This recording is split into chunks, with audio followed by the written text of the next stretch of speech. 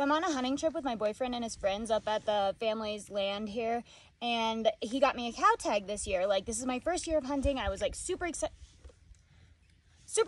and so I literally have been here at the campfire, and I look over and I see a cow, and so I did the thing. I got everything ready, and then like pew pew, I got it. I called him. He's on his way back now. When he said he got me a cow tag, he meant a female elk.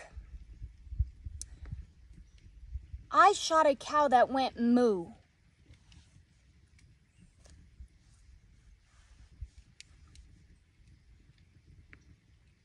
I don't know what I'm supposed to do now.